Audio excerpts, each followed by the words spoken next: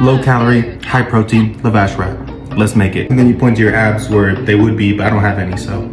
You start by scrambling up your eggs until desired doneness. Make sure to season your eggs with pepper, garlic powder, and some paprika. The meat is up to you. I had carne asada, but use whatever you have. Grab these Lavash wraps from Trader Joe's. Smear some low-fat mayonnaise, and my favorite, some sriracha. And then give that a nice smear all together. Then get some of your favorite cheese. I had pepper jack. Add your scrambled egg. Sprinkle some chives on there because I'm fancy. Some spinach. Your meat of choice. Some salsa. And give that a wrap, and you're done.